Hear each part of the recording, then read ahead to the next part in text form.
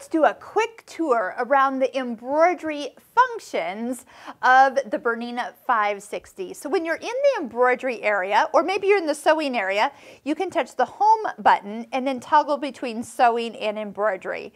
So if you're not there yet, that's how we got to the main menu here. And then you have alphabets. Okay. Anytime you get into something, you want to get out of it, you can use the arrow pointing up and out.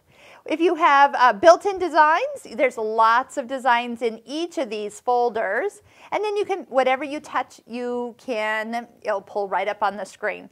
The other thing we have here is actually your USB stick. So if you have a USB stick in the machine with designs, you can access it as well. And then designs that you save will hang out here in the folder area. Okay, so let's just pick a design. I'm going to go to folder number 8 and pick the pumpkin, kind of a nice fall design for us to work with. So we do have over here our hoops, so you can tell the machine which hoop you're actually using, and some of the things that we might use for moving the hoop, parking it, or finding even the center of our design, or checking to see where the design is going to stitch within the hoop. So I can actually go around all 4 corners and see where my design is going to stitch, and then back to maybe center there. All right, so over here, you'll notice you don't have a lot of functions showing, but if you touch the little lowercase I next to the design, this is where you can size designs, move your design, rotate and mirror image, or just trash as in clear the screen. So moving a design, you can do it with the knobs. We use these quite a bit within the embroidery part. Go up or down or left or right. Kind of feels like a giant Etch-a-Sketch. You can also touch the design and move it with your finger. If you go outside the hoop will turn red and kind of give you an indication you probably shouldn't stitch with the design right there. There's a centering option, so that can bring you right back to where you are.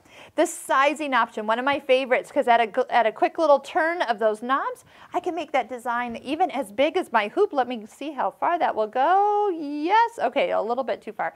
168% bigger. As soon as I get out of here and touch my needle and thread to go stitch, it will recalculate those stitches, and it will probably take twice as long to stitch. So because it puts in extra stitches to fill that in, I have perfect density even though it has been enlarged a lot. So another thing is, if I want that back to normal size, it says 168%. Easiest way to do it, instead of turning the knobs to 0, is just touch the yellow box. Boom. Back to normal. That's that easy. Rotation is great. I love the fact that it has the 90-degree rotation right inside. So a lot of times, most of the time, I just need to tilt it 90 degrees or keep going, 180, 270, and back to 0. But you do have single-degree rotation with the knobs once again. And that's here, yep, you use the top knob for both of those. Since it's at -8% rotation degrees there, I'm going to touch that. Puts it right back to 0, and I'm ready to come out of here.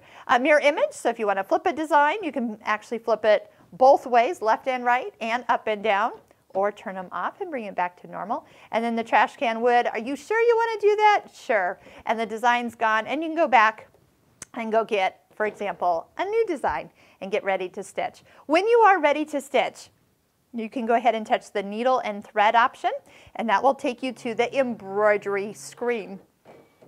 All right, when you're done or you want to come back, you have the little pencil. That's kind of the editing area of your embroidery area.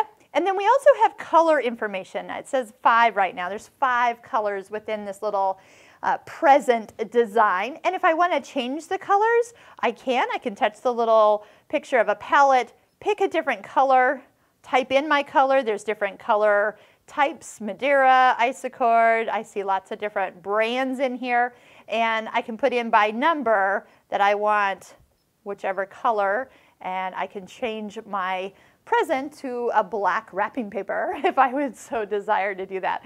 And if I wanted to, I could even save that new coloring, and then I wouldn't have to remember it. It would be all saved for me. So those are just a quick little overview of designs and how to move them, size them, get around the screen, and when we're ready to embroider, we will have more options when we get to hooping our fabric and then starting to pick our colors.